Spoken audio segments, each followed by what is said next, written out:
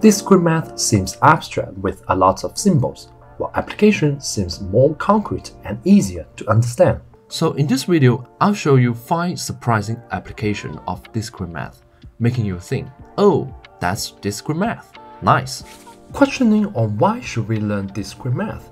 Let's review what happened in 2024. OpenAI has unveiled Sora, and DeepMind has released AlphaFold 3. Amid these rapid advancements, foundational courses like discrete math continue to hold a pivotal place at top-tier universities like CMU, MIT, and Stanford.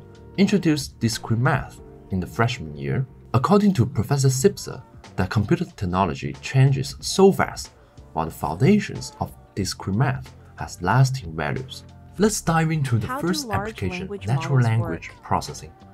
In Andrej Karpathy's GPT tokenizer course, he said, we want to take strings and feed them into language models. For that, we need to somehow tokenize strings into some integers. The regular expression from discrete math plays an important role in text processing of tokenization. For example, when you are using OpenAI's API, you will be charged in light of the tokens amount. The prompt "that USA poster print cost $12.40 can be recognized by tokens with different colors. To do that, we can use regular expression to identify them.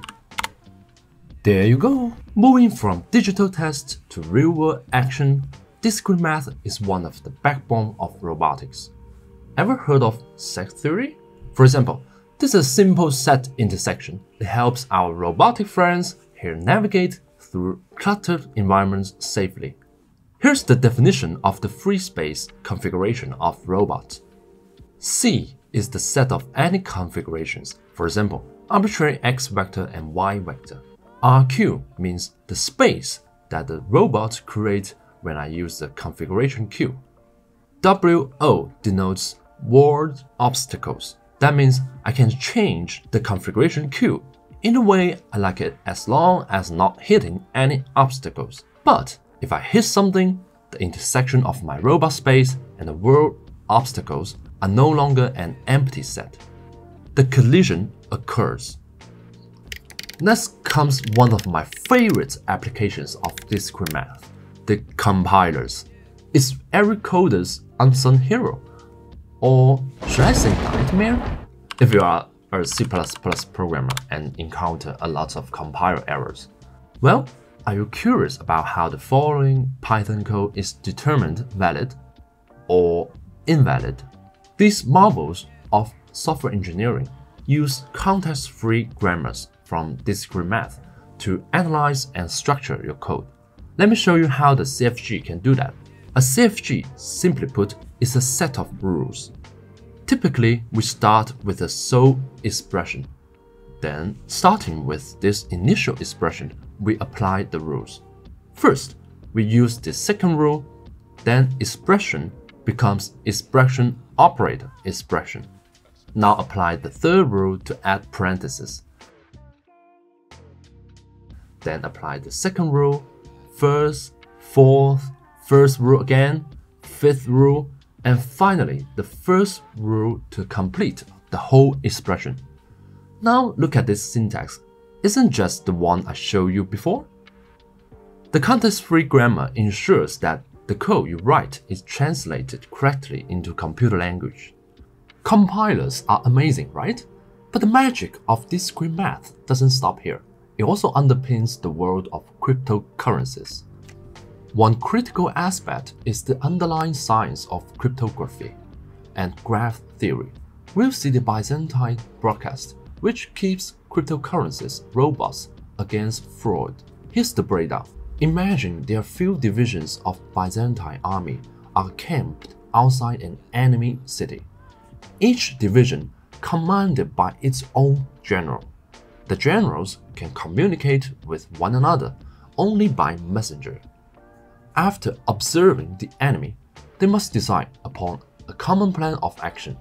However, some of the generals may be traitors, trying to prevent the royal generals from reaching the agreement. If there are traitors inside, the attack will be failed. So, to assure to win the battle, they need to find a way to confirm everyone is loyal. This is an analogy in cryptocurrencies. We start with nodes in a network, which each node represents a participant in the cryptocurrency system. And nodes are one of the interesting topics in discrete math. We also need to confirm the other nodes are honest. Here's how to do that. For every 2 nodes, they will receive an input from bits to start. The nodes then run some protocol. At the end of the protocol, every honest node outputs a bit. And if our sender is honest and transmits a bit 1, then all honest nodes should output 1 as well, ensuring the transaction's authenticity. As we move from digital currencies to the core of modern computing, we encounter another fascinating application of discrete math. Have you ever wondered what makes modern computers so powerful? Or wondering sometimes why it freezes? For example, I want to subscribe for my channel and I click the button. Somehow the program doesn't respond.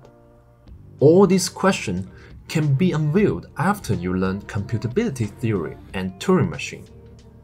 A Turing machine introduced by Alan Turing in 1936 from his thesis is a theoretical model that defines the basic principles of computation. The idea is simple but powerful. Imagine you have an infinite tape divided into cells, each holding a symbol. The machine has read and write head moving across the tape, following with a set of rules to manipulate the symbols. This is an intuitive example on rearranging the input as AAA, BBB. Just give you a quick glance, what does a Turing machine look like and what does a set of rules look like. There you have it, 5 applications using discrete math, showing that discrete math not just about numbers, but rather making sense of our world. If you want to know more about discrete math, please don't forget to hit the subscribe button. I'll see you around.